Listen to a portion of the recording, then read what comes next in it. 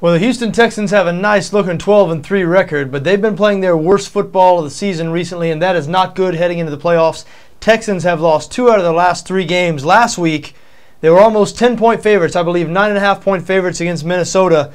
They lost 23-6 to the Vikings in Houston. So definitely disturbing signs for the Houston Texans here lately. They go on the road on Sunday to face the Indianapolis Colts. Houston is installed as a 7-point favorite in this game on BETDAQ. The total has not yet been released. These two teams played just 2 weeks ago. The Texans won 29-17, but the Colts hung tough. They hung right in there the whole game. Now, this is a big game for the Texans, and the main reason the Texans are a full 7-point favorite here, despite the fact that they've lost 2 of 3 and the Colts have won 8 out of the last 10, is because it's a big game for the Texans and it's totally meaningless for the Colts. Now, the Colts have locked up a playoff spot, but win, lose, or draw on Sunday, they are going to be the 5 seed in the AFC playoffs. They've locked up one of the 2 wild card berths, and they're not going to drop below the Bengals no matter what happens with these games on Sunday. So a meaningless game for the Colts. A lot of times in situations like this, coaches want to rest their key players, make sure they're healthy for the playoffs. Chuck Pagano, Indianapolis coach, will be back on the sideline this week for the first time since he took a leave of absence from the team in September when he was diagnosed with leukemia. We're hearing that Pagano is going to play the starters and try to win the game, and I take him on his word. I think the Colts are going to start their starters. And I'm sure if the game's close and competitive throughout, they'll probably leave their starters in. However, if this game gets to the second half and Houston opens a double-digit lead, I do expect Chuck Pagano to do what is, let's face it, the smart thing and pull guys like Andrew Luck, maybe Reggie Wayne, a couple of those key players on defense.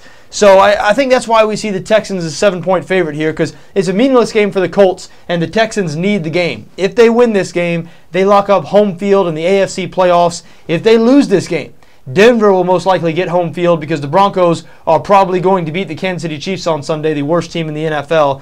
Houston does not want to have to go to Denver in January and beat this Peyton Manning-led Broncos team. Probably wouldn't happen, even though I know the Texans went out to Denver and won early this season. Those two teams look different, certainly, right now than they did earlier in the year. So, to me, this is desperation time for Houston. If they want to be a legitimate Super Bowl contender, I think they must beat the Indianapolis Colts on Sunday on the road. And you know what? I think they're going to.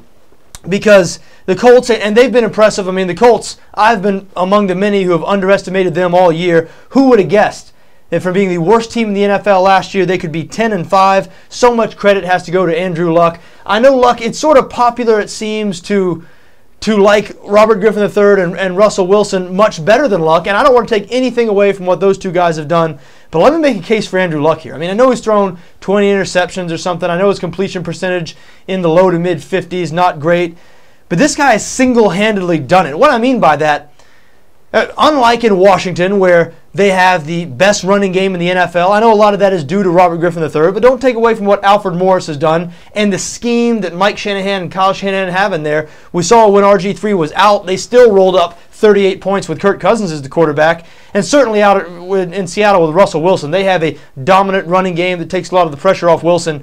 Well, the Colts don't run the ball very well, and they're terrible on defense, 26th in the NFL in total defense, 30th against the run. So opponents have been able to push the Indianapolis defense around. They've been able to stop the Colts running game.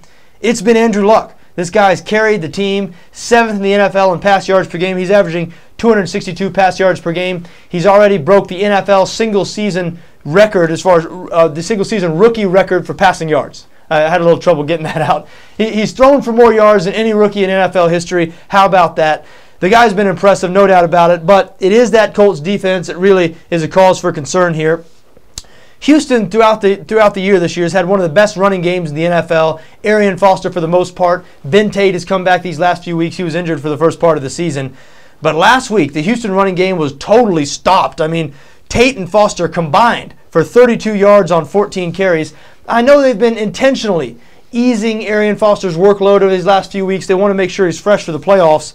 But this is a big game for Houston. Make no mistake about it. We mentioned they need it to lock up home field. I expect Gary Kubiak to ride Arian Foster in this game. And against this bad Colts run defense, like we said, Indianapolis, 30th in the NFL against the run. Houston, I think they're going to get that running game back going this week. I look for them to have great success on the ground. And let's face it, Indianapolis is not very good defending the pass either. Andre Johnson has proven this year that he's still an elite wide receiver. And so I look for the Houston offense to have some success in general in this game. And like I said, don't be surprised if the Texans get a little bit of a lead here, if the Colts pull some starters in the second half, try to keep some guys rested for the playoffs, because this game is completely meaningless in terms of the Colts' 2012 season. So all in all, I like Houston here, and I would lay the touchdown. Certainly, I'd like not to. It'd be great if this line were 6, 6.5. Laying 7 on the road, always tough, especially when you're backing a team who's been struggling recently against a team that has been exceeding expectations all season. We mentioned the Colts 10-5, winners of 8 out of the last 10. But I do think that's the right play this Sunday, all things considered. I like Houston -7.